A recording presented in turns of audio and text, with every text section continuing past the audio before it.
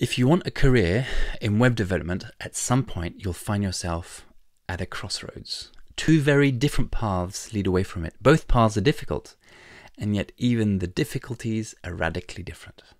One path, the front end, seems flat and bright and shiny and open and sunny, and yet it is winding, it twists and it turns, and above all, there are angry crowds on each side, ready to pounce on those who stumble on the road. The other path, leading towards the back end, is steep and cold and isolated.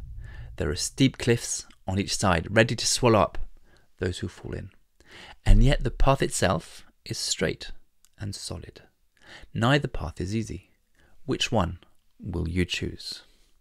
The answer may well depend on who you are. Let's see why. Back-end and front-end development have two very different goals. In simple terms, the goal of back-end development is to produce a logical system, a system where the inputs can be cleaned and the outputs are known, a system where rules are paramount. The back-end is all about chewing the data, of finding the right way to format it, to store it, to retrieve it, and to send it, and above all, applying a cold mathematical logic to it.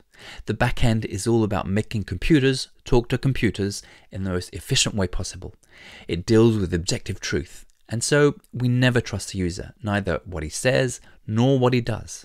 Front-end development, on the other hand, is all about dealing with humans, and unlike computers, humans are messy and unpredictable and wonderfully variable. A computer will do exactly what you tell it, no more, no less. Humans can do more or less what you expect them to do, or precisely the opposite of what you expect them to do, just because. Front-end development then is about pleasing the user. It's about providing the most aesthetic, fun and entertaining experience. It includes elements of creativity and art. In this sense, the goal of front-end development is one that can't be measured or defined because it's inherently subjective. In a sense, there's a left brain, right brain opposition between back-end and front-end development. But the difference doesn't stop there.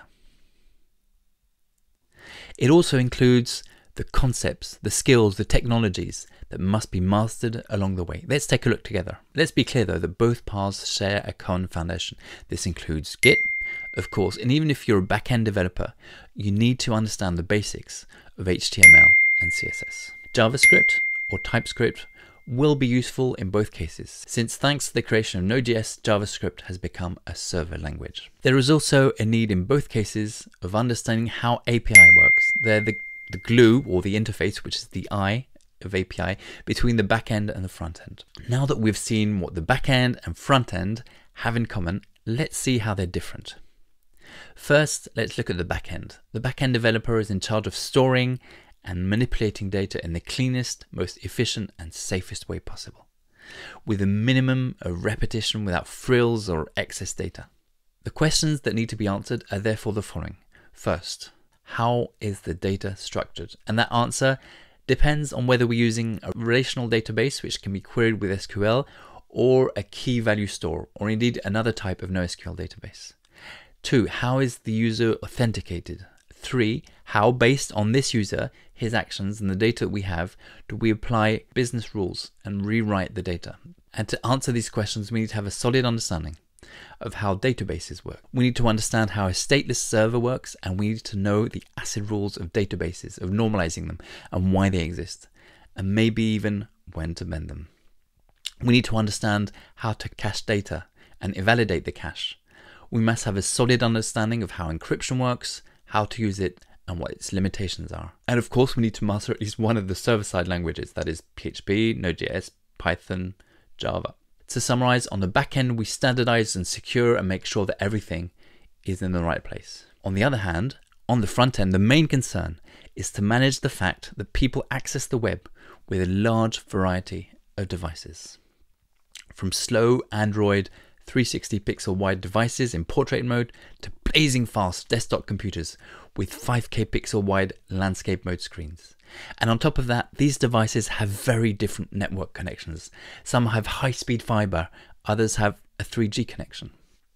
So the questions that need to be answered are the following. First, how can we degrade the experience gracefully? How can we offer a pleasant and functional experience on radically different devices? Second, how can we make images look sharp on a 5K screen and display immediately on a slow connection? Thirdly, how can we give the impression that something is happening, that the user's input has been taken into account, even if we're still waiting for the server to respond? And to answer these questions, we need to understand how browsers work, how to optimize the data sent, and how to make pages appear as fast as possible, and also how the user brain works.